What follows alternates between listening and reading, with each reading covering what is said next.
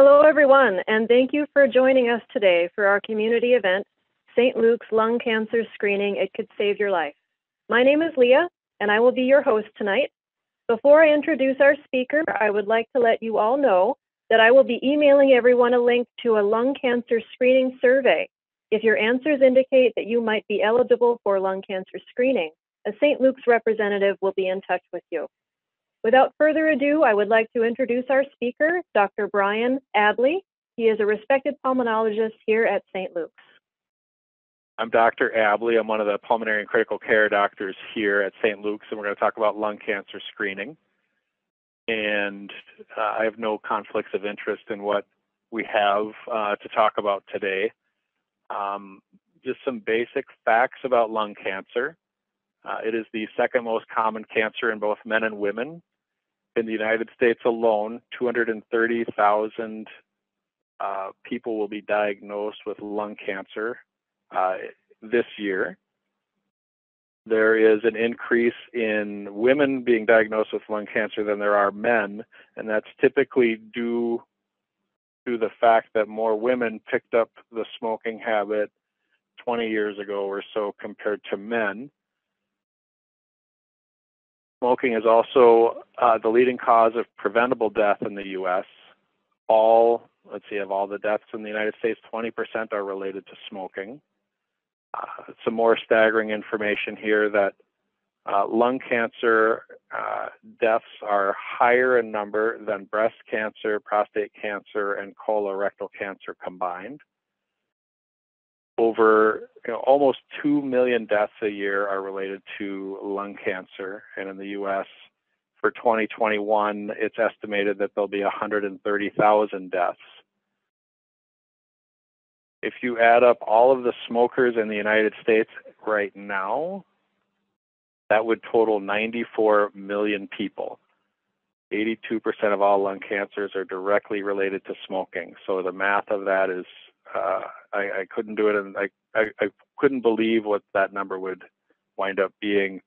And unfortunately, rarely symptoms are ever present until it's an advanced stage of cancer.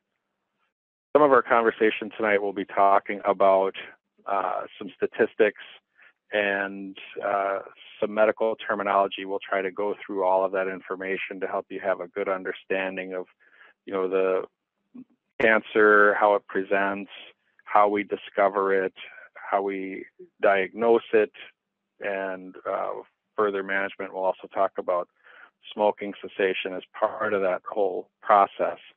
The first thing is that, again, lung cancers are typically found once they're advanced.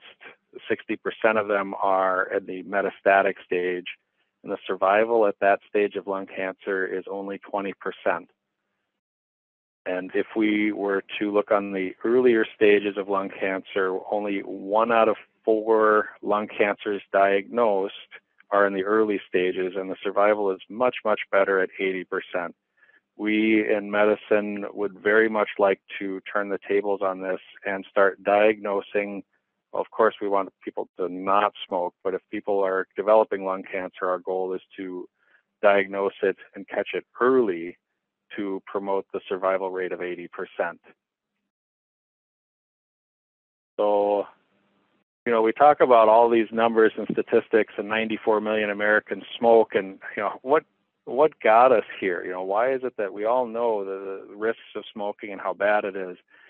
But there are people out there who spend a lot of money trying to convince you to smoke. And back in the 50s and 60s, they used Frank Sinatra trying to cater to men and talk about man-size satisfaction and big pleasure, and the Marlboro Man trying to sell you an image that's related to smoking. Not only are men targeted by this, but also people of color are targeted with ads catering to them, with the clever taglines also. After all, if smoking isn't a pleasure, why bother? Cool ain't cold, Newport is. Women are also targeted. We have a woman with daughters, and they all prefer Lucky Strikes. We have I believe this is probably from the 70s. This is a professional woman who is smoking a sophisticated cigarette. And then pregnant women are also told in some ways that they are craving the smooth taste of nicotine cigarettes. And these are all kind of head scratching ads to be sure, but it's not just the public that are targeted. Healthcare is also quite guilty of promoting cigarettes way back when. So, here's the Lucky Strike ad about 21,000 physicians saying that Lucky Strikes are less irritating. So that's a pretty high number of doctors promoting smoking in general. And then, if this is sort of, the counter argument for promoting Camels. And we also have a dentist down here putting his voice into smoking Viceroys. And not only are healthcare workers guilty of this, but also jolly old Saint Nick. He's now promoting Pall Mall cigarettes over, Camel Straights or any other types of cigarettes to guard against that throat scratch. So there are, again, a lot of money trying to convince you to smoke. Some basic information about smoking. Again, what leads to lung cancer, smoking cigarettes is obviously the highest risk factor. Quitting smoking will lead to a reduction of your risk of getting cancer within 5 years. So the sooner you quit smoking, the better the benefit. Excuse me. Secondhand smoke was found to lead or contribute to lung cancer. About 3% of all cancers are from secondhand smoke. Lung cancers are from secondhand smoke. That's been around again for about 20 years. Asbestos is a very common form called mesothelioma. That's somewhat predominant. That's kind of common in this area. There's other parts of the country that never see it. Radon from basements, diesel exhaust, other things like radiation therapy, which is higher risk in smokers, chronic lung diseases or long-standing lung diseases, such as COPD and other rare forms of inflammatory lung diseases like ILD. And if you've never heard that, that's good for you. Other causes would be genetics, but again, very, very rare. It's important to talk about symptoms of lung cancer. Again, they show up late, but it's important to understand what the word non-specific means. So if you have a person who has a cough and trouble breathing and coughing up blood, we always, just as people, we tend to think, oh, worst case, that's probably a cancer. In medicine, the leading cause of coughing up blood is actually a pneumonia. So by the meaning of non-specific, there are many different things that could cause a cough or trouble breathing or chest pain or weight loss. It's the, conversations that you should be having with your primary care doctor or your pulmonologist, if you have one, about your symptoms in light of smoking. And, we will then kind of put the puzzle pieces together to create a risk profile of what you're presenting with, to understand what's the cause of what's going on. And if we know that you're a smoker and we know how long you've been smoking, then the likelihood of cancer, and that just kind of raises red flags. But again, these are non-specific symptoms. The ways that we have over the past 50 years or so of trying to find or uncover lung cancer are several things. Sputum samples or spit samples have been tried without any benefit. Blood markers of cancer might be the new avenue for determining whether there's a cancer or not. But currently chest x-rays and CT scans, which we'll talk about at length here, are the primary drivers to identifying or uncovering cancers, symptoms or not. So this is a standard radiology room. Here is the plate that the X-rays collect on, and this is the delivery device, and having a person stand in front of the plate with the x-ray beams going through their chest and then collecting again here will bring you a nice chest x-ray. So this is picture perfect chest x-ray. I'll just kind of go through some of the simple findings. You know, I don't see, one of the nice things about a chest x-ray is there's symmetry. So whatever's here should be here. So we see some nice ribs, some blood vessels down the center here. We have the heart, the diaphragm, and radiologists and pulmonologists and primary care doctors look at chest x-rays, quite a number of them a day. They get a good understanding that what's normal and what's abnormal. Another tool that we use, again, is the CT scan. Sorry, this is a little fuzzy, but basically this is a high definition x-ray. A person will lay here on the table and that table will move in here. There's a spinning scanner in here. You'll hear like a whirring, and within 3 or 4 seconds, it can take a nice picture of your lungs, and then you're done. So this is kind of a cartoon of what that looks like. There's a x-ray beam here and the collector plate here, and it spins. They're called spiral CTs. And this would be a representative picture of what a CAT scan looks like. And so, you know, depending on what the doctor orders, chest x-ray or a CAT scan, then, you know, reviewing those are important, and what's normal and abnormal. Again, these are blood vessels and airways, and this is your heart here. And this is basically normal looking lung tissue at one section. CAT scans go, if you can see up here, this is a representation of what you would look like. And then these are cross-sectional cuts, that's what we call them, or slices at different parts of your a person's chest, going from head down to the stomach. And so this again is your heart, and then normal sections of CAT scans. So every now and then with a CAT scan, so say you have hurt your shoulder and you want to get a chest x-ray, and lo and behold, they find something called a pulmonary nodule or a spot or a shadow, a bump. Those are several things that people will say that the doctor has told them about. You know, that we're talking specifically about pulmonary nodules, and we run into pulmonary nodules every day, and, you know, those tend to cause a concern. Are these precursors to cancer? Is this a cancer? And so that's an important word to understand, and kind of walk through what that means. And a pulmonary nodule is a mass. It's undefined. It's less than 3 millimeters in size. It's found incidentally, and, you know, they're present in your lungs, but they don't normally cause symptoms.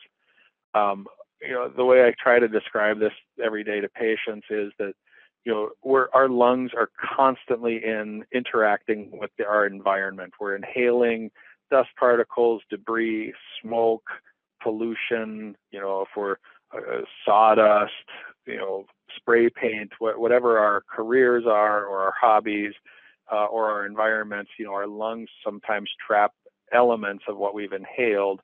And so there's many different reasons to have nodules. So we just take things a step at a time to figure out what's going on. Good pictures of nodules. This is, again, a CAT scan. You know, what's normal, what's abnormal, but through years of training, we'd be able to identify that this is a nodule and over here is a nodule, and we'd have to describe them. And important things that we talk about is the diameter. So how wide is this? What's the shape of it? It's smooth. Is it, you know, jagged? This one actually tugs. Again, this is a fissure. This is a natural part of a lung where two pieces of lung meet, but there's a scar here, a kind of a tugging, which might mean something, but needs more investigation. Another CT scan with another nodule. You know, in medical training, this is called a positive arrow sign. So if you ever see this, that means that there's something here that's abnormal. So this is the abnormality. Again, it's smooth, it's rounded. One thing to note is this is the right side, this is the left side. So this is the left lower lobe of the lung. There's a nodule. And so what do we do with that information? That kind of thing. So just as a quick background, CAT scans were kind of, I think they kind of came online in the 1990s. So maybe 30 years of CAT scans. And I read a statistic in a journal article a month or so ago that there are 1 million pulmonary nodules seen in the United States alone every year.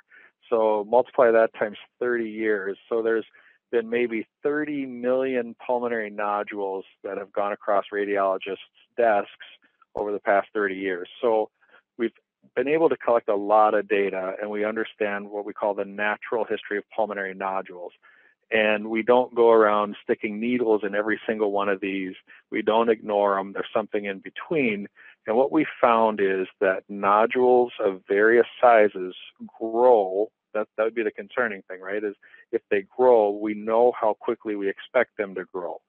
So nodules over time will either shrink, stay the same size, or grow. It's the ones that grow, again, that we're worried about. And if you're a smoker, then that increases our concern about these nodules.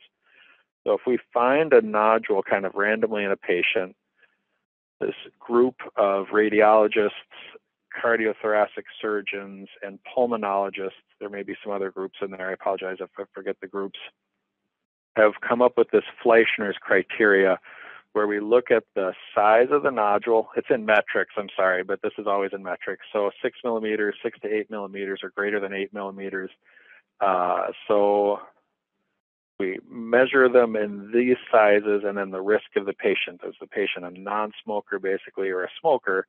And so we just follow this grid about when we should follow up a repeat CAT scan. So if you have an 8 millimeter nodule in a heavy smoker, then they probably need a scan 3 months from now. So the concern is, will this grow in 3 months or not? Waiting 2 months is not enough time, and waiting 2 years is probably too late. So the 30 million CAT scan found nodules informs us that that's the time to check. There's 2 types of nodules. I'll kind of just go through that in a little bit, but that's kind of the basics of that. So what does lung cancer look like on a CAT scan and chest x-ray? Again, this is a normal chest x-ray. This large nodule here in the right upper lobe or right upper lung zone is suspicious for cancer given its size. Sometimes they hide, again, a positive arrow sign. Those aren't found on every radiologist chart, but then they put them there. This is the nodule hiding right here. Other times there's the red circle sign. That would be the nodule in this area. CAT scan imaging also has those. So looking at a couple different CAT scans, this is the same kind of level. Again, there's symmetry. There's nothing here, but there's this giant rounded lesion, nodule, mass here that is concerning for cancer. And then we also talk about, this doesn't look anything like this, but this may actually be, a certain type of cancer, and that needs to be watched over time also.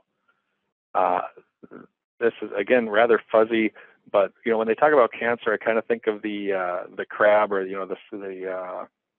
what am I thinking of? The zodiac signs of cancer. It's a crab. So it's got this spiky image to it, sort of like the legs of a crab. This is highly concerning for cancer. This would warrant almost immediate evaluation. Again, the positive arrow sign will tell us that too, but that's a concerning sign for a cancer. This is also a concerning sign for a cancer. This is sort of this ground glass appearance of a slow growing cancer. It's weird to say that, right? When you think cancer, you think an emergency, this needs to be looked at right away. They do, but some tend to grow slower than others. So it takes a lot of experience and conversations with your doctor and plenty of time to answer questions about what we're looking at and what's the risks and where should we go. So when we see something like this, or like this, sometimes if we're not quite sure what this is, we'll go forward and do another study, and we call that a PET scan. So a PET scan, positive emission tomography. We like to use a lot of acronyms because that's too long to write in our bad handwriting. So if this is a PET scan setup, so if we're worried about this mass in this patient, radiologists and oncologists and other doctors have figured out that cancers consume a lot of resources. A very simple resource that cancers consume is sugar. So if we put a bunch of radioactive flags on a lot of sugar and give you an IV solution of that and let it circulate for a few hours, those radioactive flags should collect together, and under a special scanner, we'd be able to identify them. So a PET scan is what we use to do that. So a PET scan is a combination of this sort of scan plus a CAT scan, and this area here we call lights up or becomes very yellow to white. So this is, again, this is itself is highly concerning for cancer. This confirms our suspicion that this needs to be, biopsied immediately, sooner than later, to figure out what's going on. Interestingly, the brain in this picture, so this is the area of the lesion, the brain lights up also. That doesn't mean that they have brain cancer. It means that the brain uses sugar also. So a PET scan does not work in the brain. You have to get a special scan called an MRI to see if there's cancer there. So just some background there. And then we talk about how to diagnose the cancer after we have raised our suspicions of it. We have a bronchoscopy or endobronchial ultrasound bronchoscopy. Pulmonologists do those procedures. Cardiothoracic surgeons will also perform surgeries if necessary to remove pieces of lung tissue or larger lymph nodes. And then interventional radiology. Here at St. Luke's, we have two great interventional radiologists who will use CT guidance to identify the area and place needles to get some tissue samples as an outpatient procedure. So all have different reasons to be done and different outcomes and that sort of thing. So once we get a tissue diagnosis, there are two general types of cancer: small cell lung cancer and non-small cell lung cancer. It used to be enough to just call the two, and now with advances in chemotherapy, we have adenocarcinoma and squamous cell carcinoma, and it's actually being broken down even further with immunotherapy, which is beyond the scope of our discussion today. Some things about non-small cell lung cancers: it's important to stage cancers. So if you know anybody who's had cancers, they talk about, well, what stage are they? And that has to do with the size of the tumor. Are there lymph nodes involved, and has it metastasized? So metastasized means it's gone to this original primary cancer, has spread to other parts of the lung, to the brain, the adrenal glands, to bones, or the liver.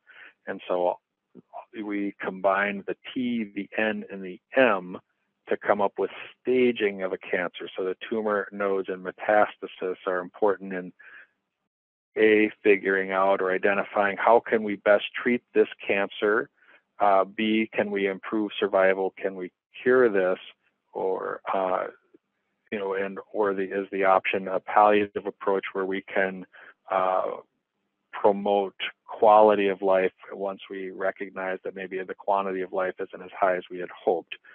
So again, early detection of cancer is the goal. We're talking about an 80% survival versus a 20% survival the sooner we are able to diagnose this cancer. This is a giant chart. I don't mean to throw this giant thing at you and expect you to make any sense of it, other than to show this is the T, N, and M. We break it down further. The T, we talk about the size of the tumor, and that helps us determine what stage the cancer is. The N is where are lymph nodes? That matters. And then where are the metastases? So these small details build into another grid that help us determine the stage. What's the important part of staging? Then we talk about the survivability of a cancer. So the size of the cancer, the lymph nodes, and the metastasis help determine, how long a person can expect, hopefully, to live. It's hard to describe this as a population. So, 92% of everyone with stage 1A cancer will survive, but how does that translate to one person? It's a little bit harder than that, but suffice to say, the sooner we catch it, the better. So if we look at, a lot of times we talk about lung cancer or cancers in general, we talk about 5-year survival as one of the benchmarks. And so I totally drew this. It's a bit messy. I went to med school, not art school, admittedly. So if this is 5-year survival, And then we talk about 50% survival. So anybody above here, the odds are higher that they'll survive. Most of these stages of cancer, purple and higher, are right here, stage 2B. So you have a population-wise 53% chance of surviving 5 years if we capture this cancer at this stage.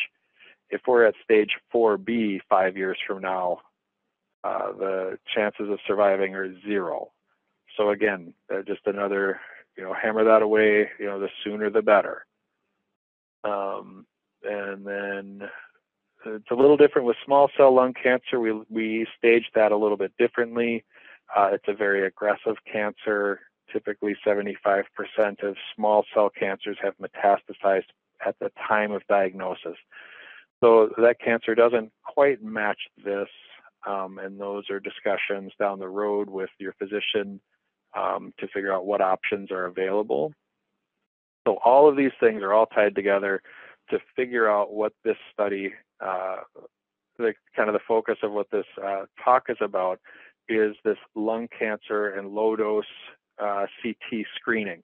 So if we identify that CAT scans and chest x-rays are two ways to identify or to pick up or surveil, nodules in your lungs, and if that's the first step we do, then is low dose cancer more successful than chest x-rays at reducing mortality in people who are high risk?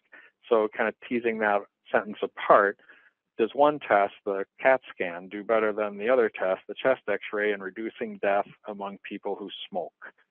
So what they did was they identified first who high-risk people are. So anyone between the ages of 55 and 74 who smoked a 30-pack year, who have a 30-pack year smoking history. So wait, I've never heard that before. So a 30-pack year smoker is a person who smoked a pack of cigarettes a day for 30 years, or a person who smoked 2 packs of cigarettes a day for 15 years. So that's the equivalent, that's the same amount of smoke. Also, part of the high risk category is a group of people who either are current smokers or who have quit within the past 15 years, and they have no signs of cancer. So this is the group of people we're studying, and they were able to find 53,454 people. That is an amazingly high number of subjects to study. This is going to be very telling in terms of how accurate this report will be. Like, this is this isn't 10 people or 100 people or 1,000. This is 53,000 smokers. And so we're able to get a lot of good, accurate data from that.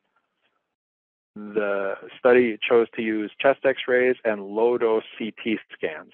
So a low dose versus a high dose in this setting means less radiation, but the same quality of imaging in order to pick up these early stages of cancer.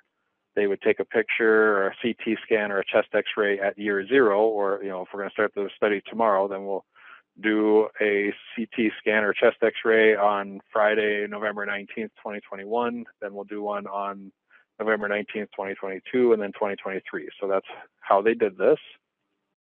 And again, more numbers and statistics, but what they found was in this column here, this is the number of nodules found by CT imaging. This is the number of nodules found by chest x-ray in the same year. So they found 3 times as many nodules in the CT scans than they did in the chest x-rays. That was the same throughout. There's less down here than there are up here because they no longer counted these. So this is a new group of newly found nodules. Okay, so it seems pretty evident that the CAT scan is very good and it's better than finding the chest x-ray nodules. Okay, so now what? Well, so afterwards they didn't just say, okay, well, now we've collected some data, let's leave the patients alone. They said, no, now let's collect the data. Now let's see what that does about survival. So they worked on diagnosing these, let's see, 13, 17, 18,000 people here and 6,000, 6,500 people here. And so they did follow-up imaging, they did biopsies and surgeries, the PET scans, those things that we talked about earlier. And in the low-dose CT group, they found 1,000 lung cancers, and in the chest X-ray group, they found 941 cancers. So what that translated into over time, they treated these patients for their lung cancer, they followed them over time, and what they found was over time of the low-dose CT group, 356 people died, and in the chest X-ray group, 443 people died. So let's just kind of look at the graphs to help kind of understand what all that is saying.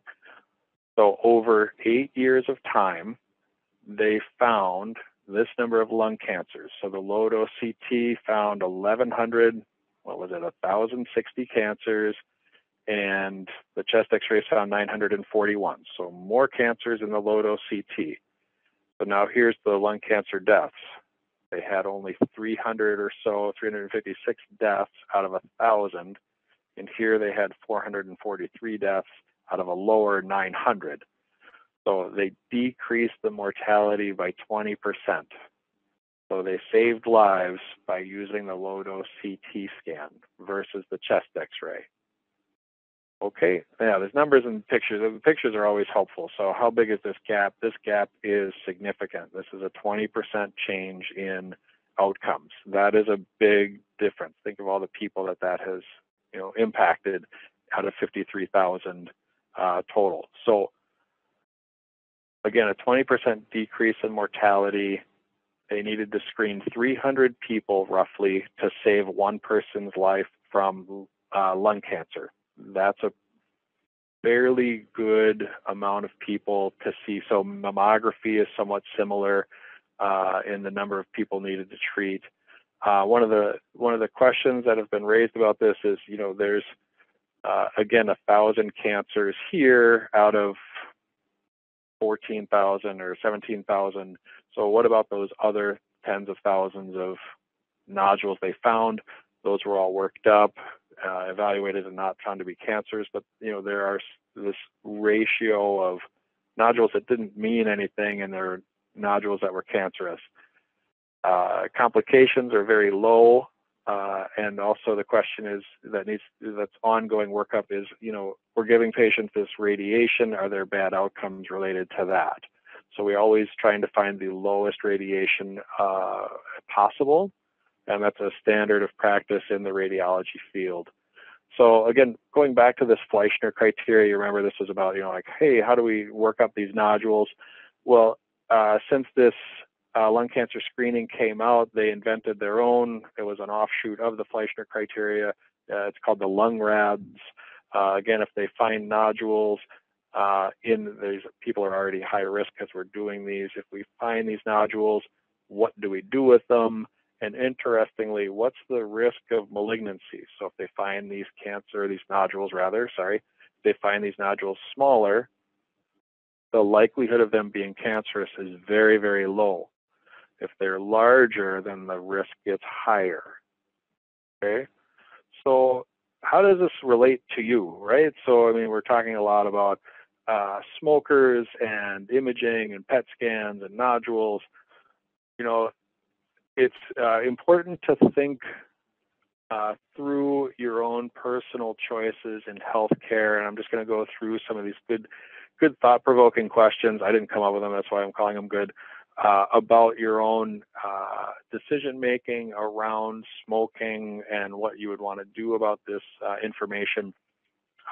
Since the low-dose CT study came out, the United States Preventative Task Force, who kind of guides suggestions to Medicare on how to study people, came up with an increase in who should be studied, and that's currently going through insurance approvals and that sort of thing. So one of the questions you should ask yourself is, do I qualify for this study, to be screened?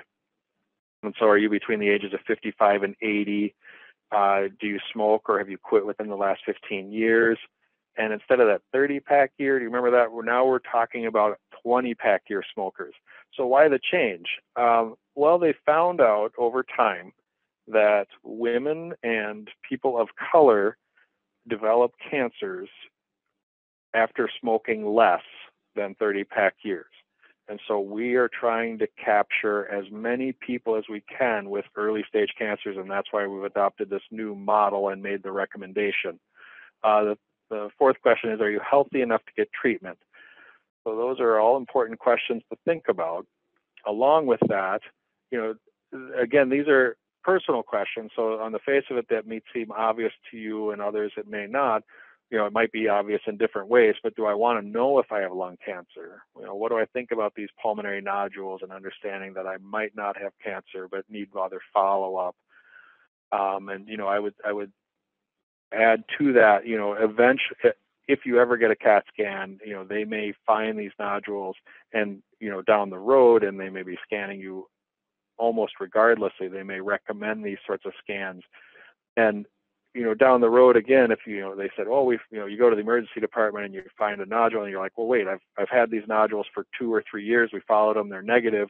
That causes less stress and less burden when you're older and have to make these decisions again. So knowing is half the battle a lot in medicine. And I think, the question is, what do you think about having nodules? I think it might be important to consider that, following through with those so you have some peace of mind about them is a good consideration to think about. And then, as you go on, would you want to be treated for cancer? Would you want to be screened every year? Do you have questions about radiation exposure? Are there other things you can do to prevent lung cancer or catch it early?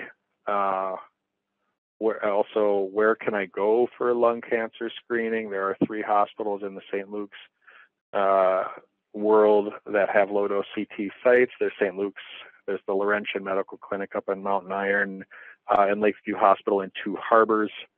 And then one of my favorite things to talk to people about is smoking cessation. Smoking is kind of what a person carries around. With smokers, it kind of feels like a shame. They're embarrassed about it.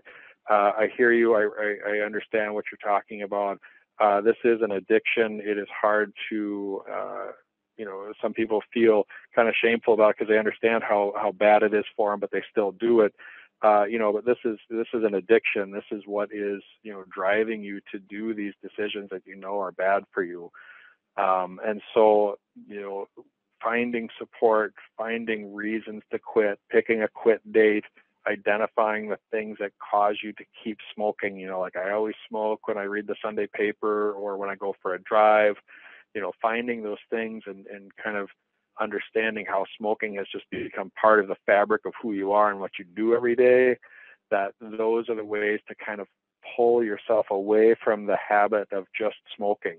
It's kind of mindless sometimes too, right? But then again, there's times where you need it to when you're feeling good, and you need it when you're feeling bad, and there's all the reasons under the sun to smoke. And the sooner you kind of find those in yourself, then the better you are able and better equipped you are to quit. So getting support from friends, family, and healthcare, recognizing the symptoms. People describe it as sort of this tsunami of, emotion and time slowing down, and sort of like a pain, and understanding that those symptoms go away. They become less and less intense, and people talk about how they will always have some lingering wish to smoke, but the further away they are from it, the better they are able to adapt away from the choice of smoking. So always reinforce the positive efforts that you're doing with smoking cessation. Remain a former smoker. Even if you fall off the wagon and you have a cigarette, every now and then you're still a former smoker. You've kind of changed your mind on how you're going about this smoking cessation. And the years of kind of stress about smoking, now that you're working on quitting smoking, that's a good thing. You should be rewarding yourself for making that positive change in your life, especially with understanding all the things we've been talking about. There is support out there. 1-800-QUIT-NOW, I think, started out of the tobacco settlements years ago. This is a free service. I've been having patients tell me lately that sometimes they don't get any information from them if your insurance If your insurance pays for smoking cessation, so you may want to talk with your insurance company also about what's covered. But 1-800-QUIT-NOW provides free patches, gums, and lozenges to help you quit smoking, to help talk you down if you're having an urge, that kind of thing. Other medications that can be prescribed would be nasal sprays, inhalers. Chantix and Zyban are prescription medications that you can take. Again, those need to be discussed with your doctor. Risks and benefits are always important. Different people, again, have different benefits, and it's up to everybody to kind of find their own way. Even going cold turkey can be successful. So there's just one quick graph I wanted to show you. I appreciate your patience, and we're almost through all this. This is a graph going from 1900 over to 2010.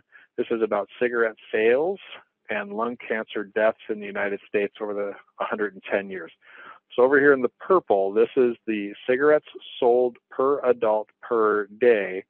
So at one point, the peak in the 1960s shows that per adult in the United States, every adult in the United States, they sold enough cigarettes that every adult would smoke 11 cigarettes a day.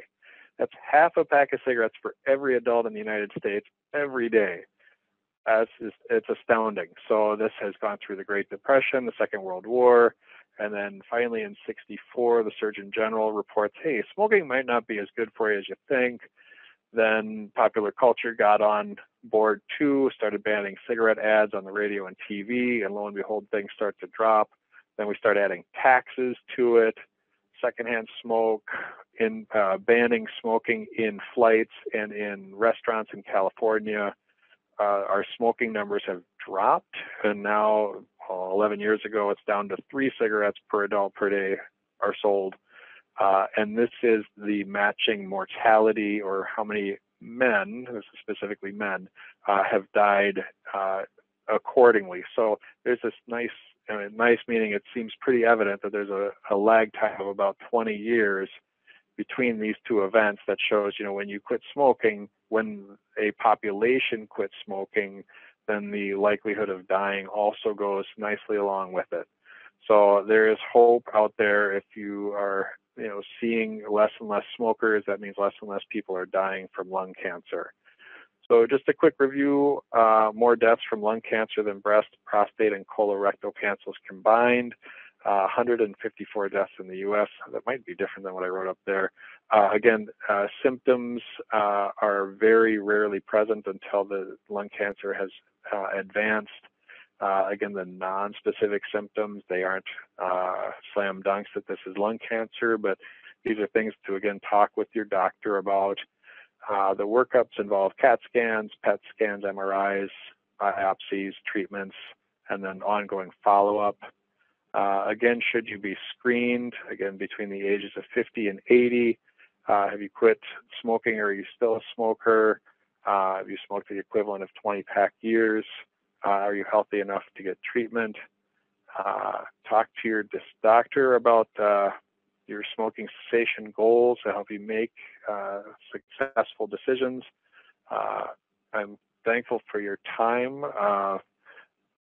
That's all I have, and if we have any questions, I'm more than happy to answer them. See how we can do that. Now I'm becoming more advanced in my Zoom here. Thank you, Dr. Aebly, very much for your time. And we do have a few questions.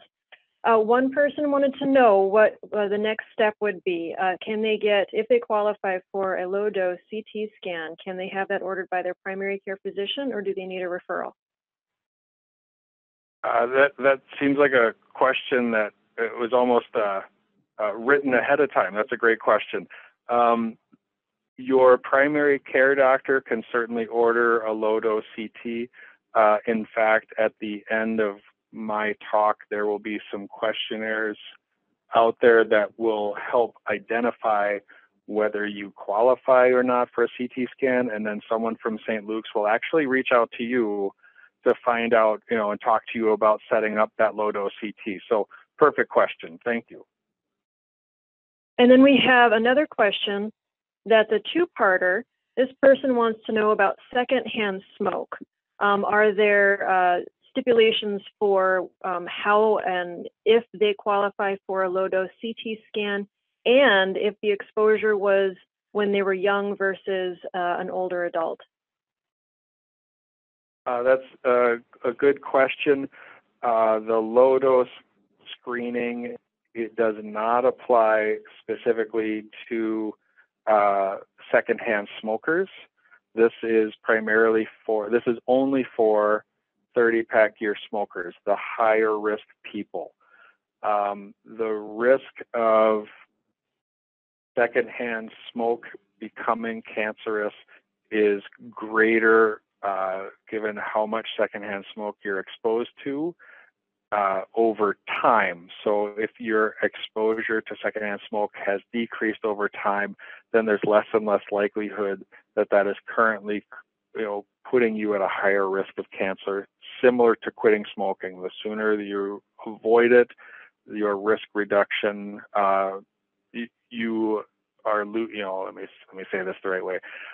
The risks of you developing cancer become less and less the further away you are from secondhand smoke exposure. Thank you. So the last question was about a device called a carrot, whether or not you've heard of it, and if you have, if you recommend it. It's used to measure the CO2 in the breath that a smoker exhales as a way to reward them if they, reduce their smoking. No, I've not heard of a carrot. I'm not too sure about them, so I don't have any strong opinion about them. But the physiology about CO2 retention might be a little complicated for me to kind of walk through to give a solid answer. I really don't have anything to say about it, but I'm not sure if that's been FDA approved. That's an important piece of information about how effective that would be. I'm all for finding rewards to quitting smoking. Simple things like clothes smelling fresher, breath smelling fresher, having more energy, coughing less, breathing easier. Those are all very good signs. So those are important rewards too. Again, I don't have anything to say about this carrot device. It's an interesting concept. Well, thank you very much, Dr. Aebly, for your time and your expertise and for taking the time to answer our questions. We really appreciate it. Thanks a lot for being here. Thankful. And thank you to all of our listeners, and have a great night.